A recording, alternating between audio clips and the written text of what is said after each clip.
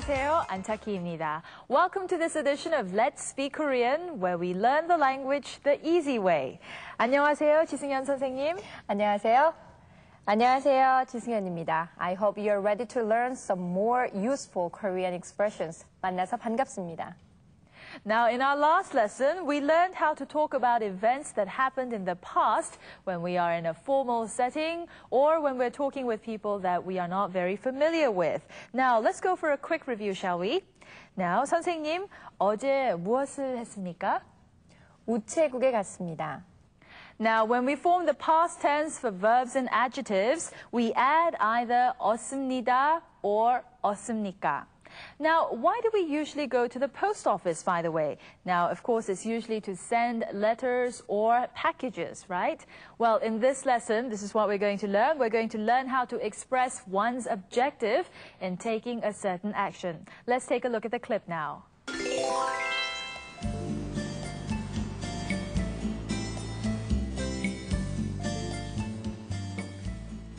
어서 오세요. 어떻게 오셨습니까? 편지를 보내려고 합니다. 어디에 보내려고 합니까? 싱가포르에 보내려고 합니다.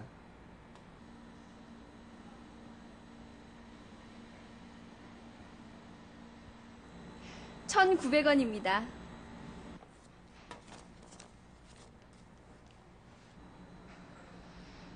싱가포르까지 얼마나 걸립니까? 일주일쯤 걸립니다. All right. Now, Michael is at the post office because he wants to send a letter. Now, when he is asked where he wants to send his letter, he answers that he wants to send it to Singapore. Now, he is told that the cost of postage to Singapore is 1,900 won and that it takes about a week for his letter to get there. All right, then, let's get a check of the expressions in this lesson.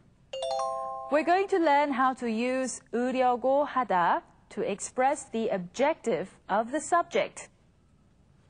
Now, before we do that, let's go over some new vocabulary so that we can learn those expressions. Please repeat after 선생님.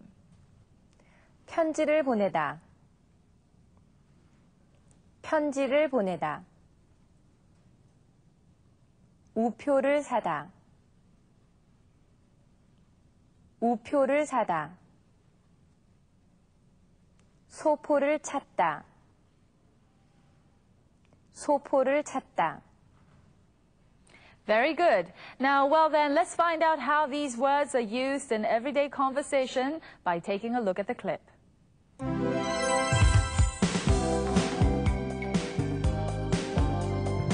편지를 보내려고 합니다. 어디에 보내려고 합니까? 싱가포르에 보내려고 합니다. 편지를 보내려고 합니다. 어디에 보내려고 합니까? 싱가포르에 보내려고 합니다. Michael tells the post worker that he wants to send a letter. Now, how did he say this? 편지를 보내려고 합니다. 편지를 보내려고 합니다. The post worker in turn asked Michael where he wants to send his letter. Now, what was the expression in Korean? 어디에 보내려고 합니까? 어디에 보내려고 합니까? Now, Michael answers that he wants to send it to Singapore. In Korean now. 싱가포르에 보내려고 합니다. 싱가포르에 보내려고 합니다. So we ran across the expression 으려고 합니다 several times already in this lesson. Now, this is used to tell someone what we want to do, that is, what our objective is. Now then, it states the objective of the subject or the purpose of an action. Now, 선생님, could you tell us how to use this expression? Of course, there are two cases depending on how the verb stem ends. Okay, the first is when the stem of the verb ends in a consonant. In this case, we add 으려고 하다.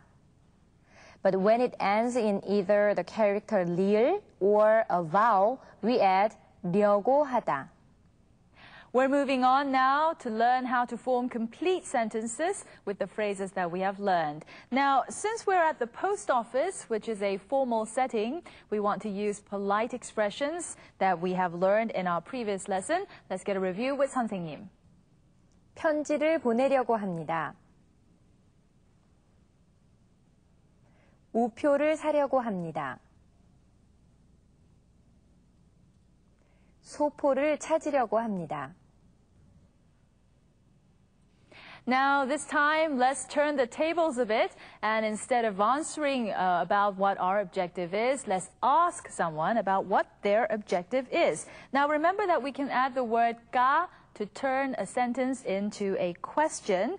Now, we heard the post worker asking what he can do for Michael. Now, what was the expression?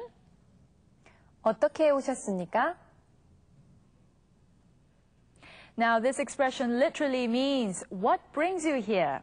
Right. Now, that is, how can I help you? Now, this is a very useful expression, so let's try repeating it. 어떻게 오셨습니까? 어떻게 오셨습니까? We're now going to put together all of the expressions that we have learned up to this point to come up with some questions and answers about the objectives behind certain actions. All right then, how can I help you? 어떻게 오셨습니까? 편지를 보내려고 합니다. 어떻게 오셨습니까? 우표를 사려고 합니다. 어떻게 오셨습니까? 소포를 찾으려고 합니다.